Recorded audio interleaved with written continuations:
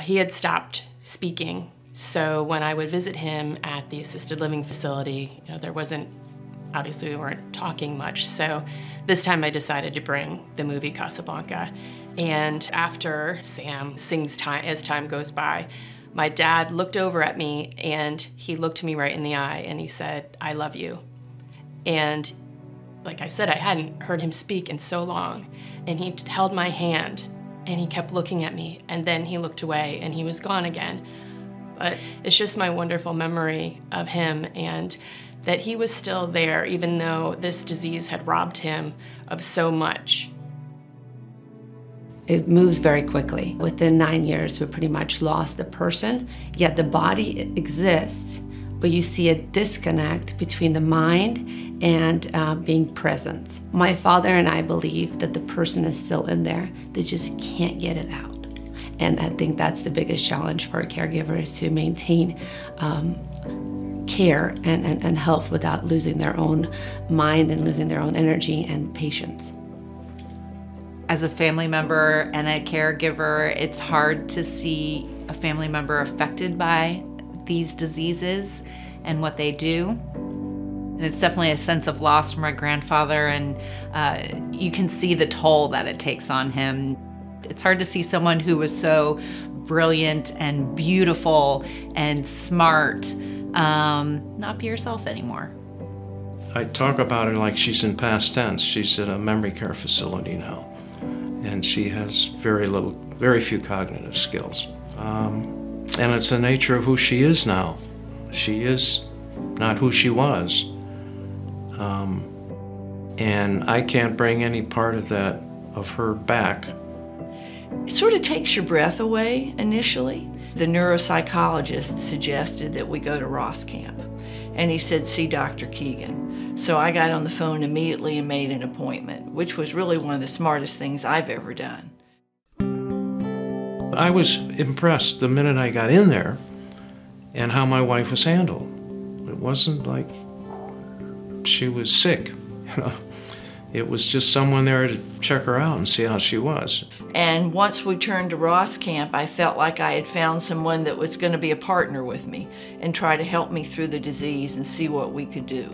And I think they bring everyone together to say, hey, you're not alone. I know what you're going through. It's extreme. It is painful. It's uncomfortable. But together, raising money and awareness gives us purpose that at some point in the future, we are going to be able to find a cure. I mean, how amazing that we have an institute in our backyard that's working to find a cure.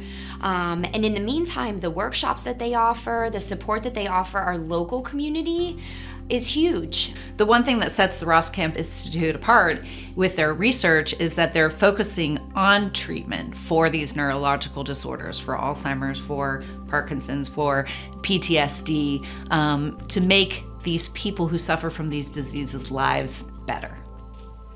I see possibilities because the Roskamp Institute is doing such great work. They're going to come up with something. They're gonna make it so that it doesn't have to be the end and be such a horrible way to go. What I like the most about Roskamp Institute is their lofty goals to cure Alzheimer's and other neurological diseases. Roskamp really gives you hope.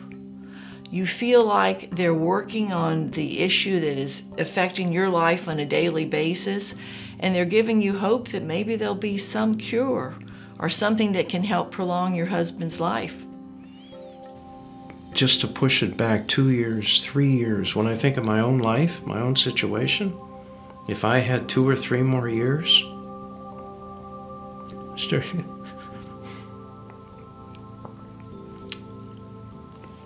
as a couple,